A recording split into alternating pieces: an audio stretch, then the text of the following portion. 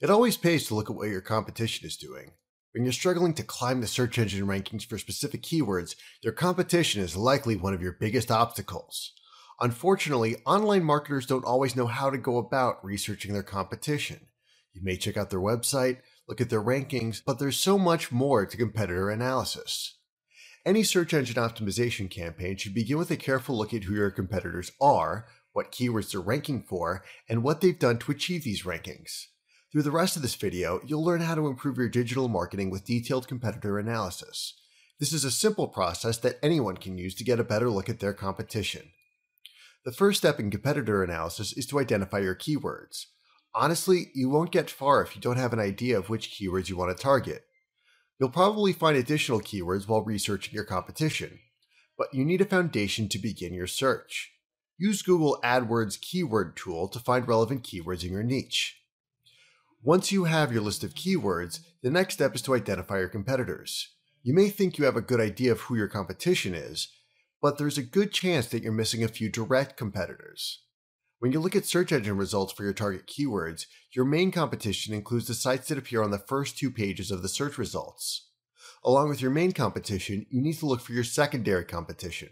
These are businesses, like your own, that are trying to get ranked in search engines. They may be further back in their search results, but they're taking steps to climb the rankings just like you.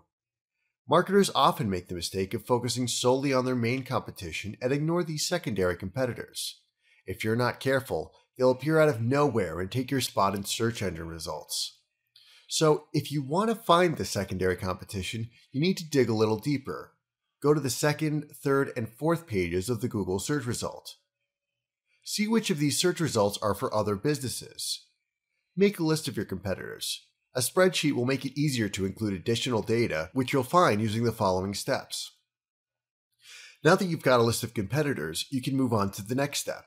You need to determine the domain authority of your competition.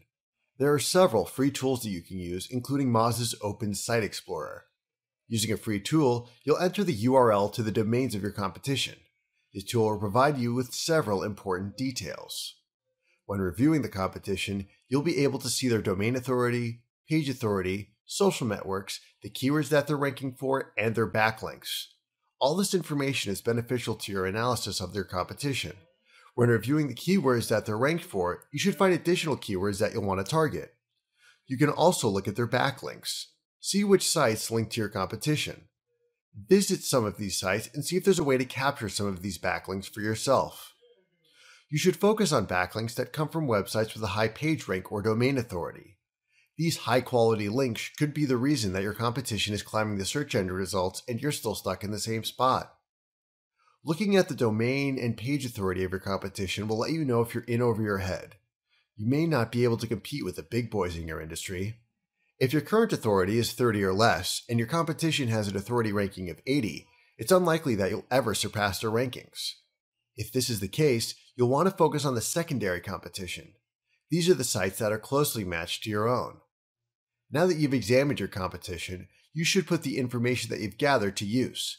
Tweak your keyword usage, target new keywords that you've found, or change your outlook on who your competition is. You should perform these steps every couple of months. New businesses pop up all the time. Don't let competition sneak up on you.